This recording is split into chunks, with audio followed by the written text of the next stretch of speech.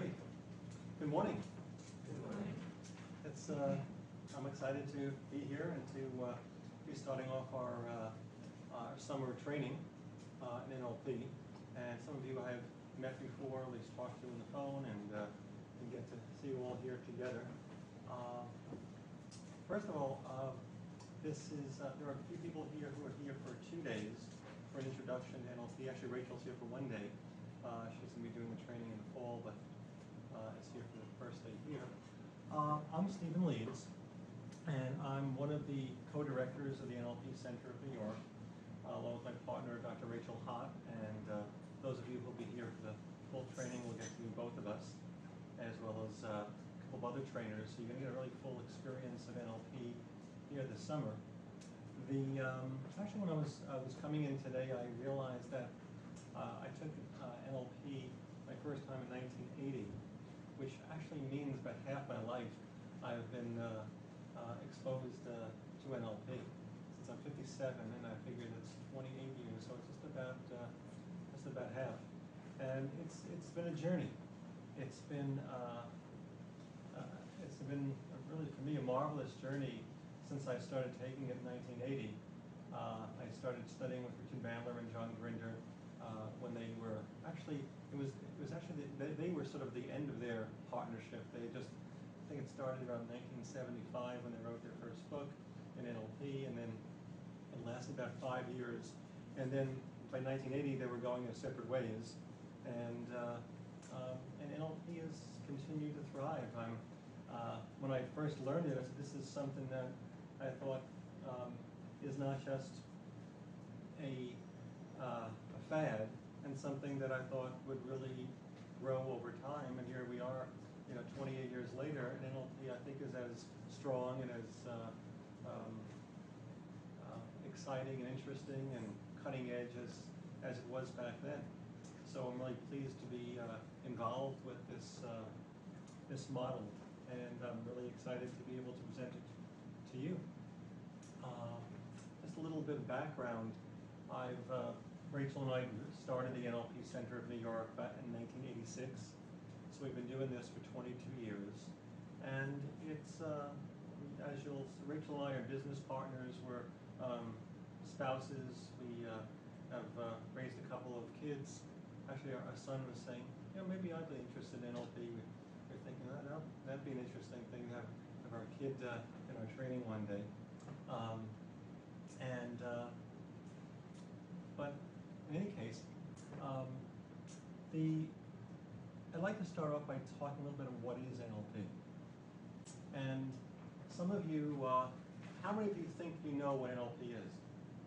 Anyone think they know? That's pretty good ideas. Because if you don't know, you actually might be a little bit ahead. Because sometimes the ideas people come in, it's like hypnosis. People have this idea of what hypnosis is. But I would be interested, what is your idea of NLP? If you would love. I think of it as a really great way to create a model of something. So a lot of things that I read about NLP is all about achievements and resources, but in essence, it's about modeling, I think. I would say that, I would actually say it's a great starting definition, because NLP is about modeling, is about our models of the world.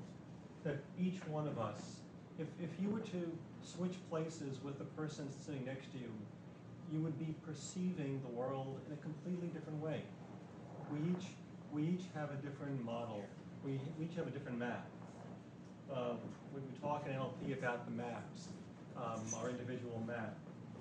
And what you get to do is learn about your own map in NLP, and you get to learn about other people's maps. And I use the word map and model interchangeably. So each one of us has a unique map, a unique model of the world. And through the NLP process, as far as your own map goes, you get to learn how to step back from yourself, from your own model, and to be able to be aware, to be conscious of how you uniquely perceive the world. Now, some of our perceptions we wouldn't want to change, some of our filters and how we see the world, but some of them could also be limiting. So we basically look at our map as both useful and potentially limiting. And to be able to step back and look at how we operate in the world gives us a different perspective. So NLP is very much about taking on different perspectives, not the correct perspective. You know, I don't believe there is a correct way of looking at things, a correct perspective. There are just many perspectives. And by modeling other people, by asking other people certain questions, you're able to learn about their map and their model, how they operate, their abilities.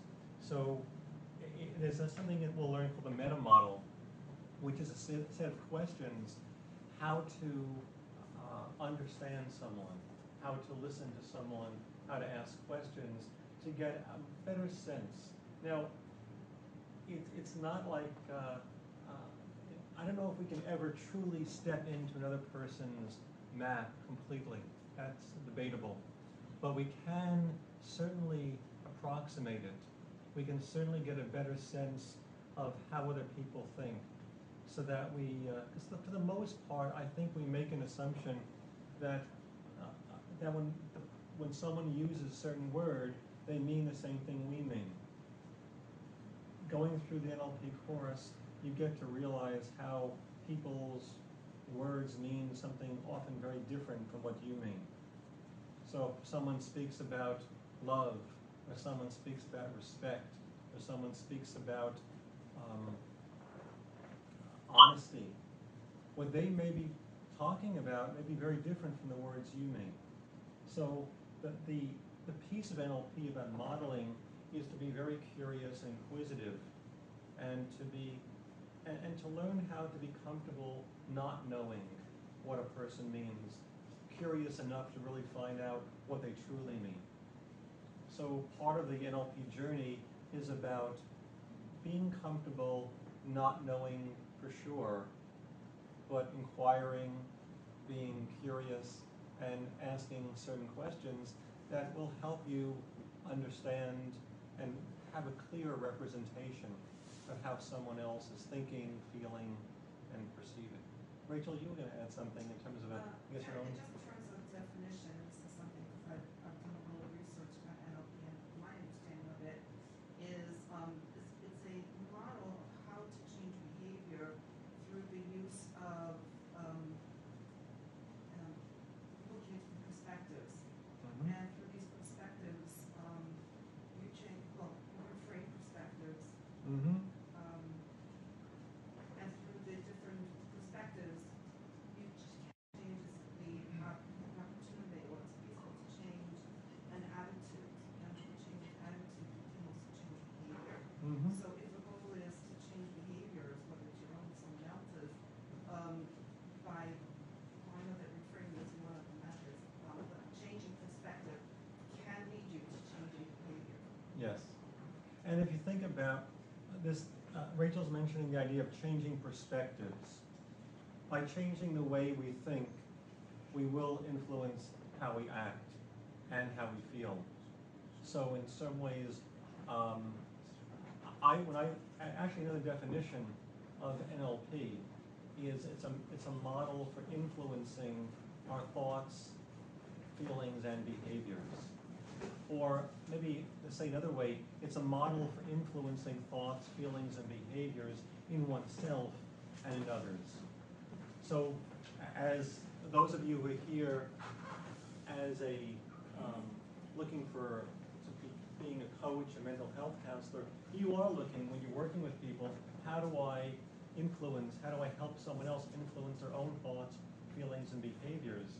At the same time, NLP is about influencing. How do when I change my perspective, I'm influencing my own thinking. And if I'm influencing my own thinking, it will have an effect on my emotional state. It can't not. Our thoughts and our feelings are interacting